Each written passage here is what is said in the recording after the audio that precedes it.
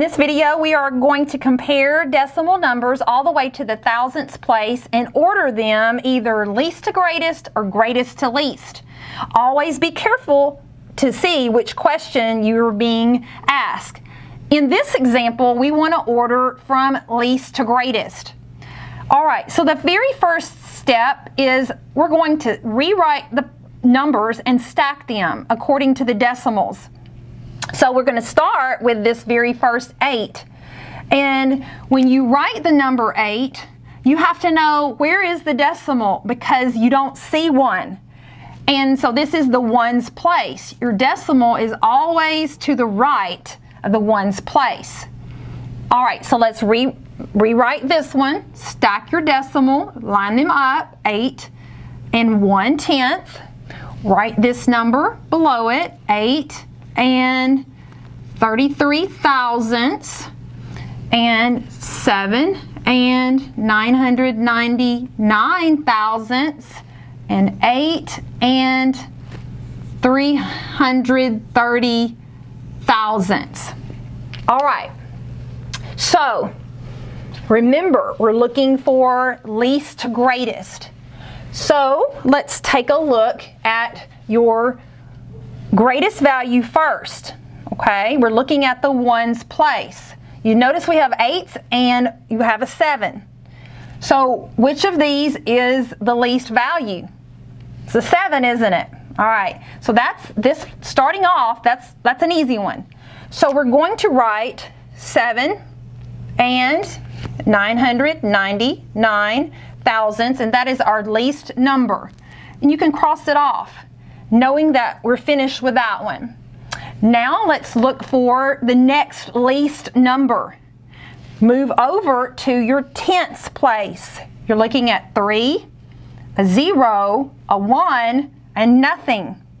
Nothing means 0, doesn't it? Fill in the hole so that you can compare now. Now we know that these two right here are the next least numbers, but we've got to decide which one of the two would go next. So move over to your hundredths place and notice you're comparing the 3 versus nothing again. And 3 versus nothing is just a 0, isn't it? So your whole number 8 will go next. When you write the number, go back to the way it was written in your original problem, and it's just your whole number 8. We can cross that off. Now we already know which number is going to go next because we were comparing the two, right? So here's your next number, 8 and 33 thousandths. Cross it off. Now we've got two last numbers to compare.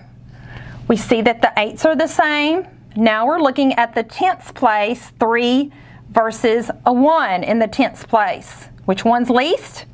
Of course, the 1. All right, so here's your number, 8 and 1/10. Cross it off, and your last one, just rewrite the number next in line. Always go back when you finish and check. Do I have 1, 2, 3, 4, 5 numbers? Let's see. 1, 2, 3, 4, 5. And always look back at the question and make sure you've answered the question, least to greatest. So in this example, we have a lot of 5s, don't we? We want to compare them and put them in least to greatest value. So we want to write them over, and let's start with the first one, 5 decimal 1, 5 and 1/10. The next one is 5 and 1/100th, and 5 and 1,000th, and then just the whole number 5. And we know the whole number 5 is here because this is where your decimal would be. All right, so we want to order these from least to greatest. Notice that we're starting with all 5s, okay? And in order to compare these, we've got to move over to the next place value, which is the tenths place. So we're comparing a 1, a 0, and a 0, and nothing, which is the same as a 0. So when you look, we know that 0 is less than 1. So let's compare these three, these right here. Let's move over to the hundredths place. We're going to compare a 1, a 0, and nothing again. All right? So we know that 0 is less than the 1 in the hundredths place. But now these have to be compared because now we still don't know which one is greater between these two. Move over to the thousandths place. And you're comparing the 1 versus a 0. And 0 is less than 1 in the thousandths place. So your whole number 5, which is here, is your least number. So we'll go back and we'll write it as our first number. It is your least number. We can cross it off and continue. All right, so now we know that we're looking at these two numbers because we see that we have zeros in the tenths place, and now we can compare the hundredths place versus the hundredths place in this number. And 1 is greater than a 0. All right? So your next least number is your number here, which is 5 and 1,000. All right? So cross it off. Your next number is the one that you were comparing this one with, which is 5 and 100th. And then the last number, which has the greatest value, is 5 and 1/10. So although 5.1 may appear to be a shorter number, it has the greatest value. And we know that by comparing your greatest value and then your next greatest value and your next and next. All right, so let's check and see 1, 2, 3, 4 numbers. And we have 1, 2, 3, 4, and we ordered them from least to greatest. Here's our last example. Do you notice something different about it? So on this one, we're asked to compare these and put them in order from greatest to least. All right, so let's be careful with that. Let's stack the numbers, put the decimal numbers, 68 and 999 thousandths, 68 and 9/10ths, 69 and 5/10ths, 69 and 499 thousandths, and 69 and 501 thousandths. All right. So remember, the question is asking us to go from greatest to least, okay? Greatest to least. So we want to start with our greatest value regardless. The 6's are all the same.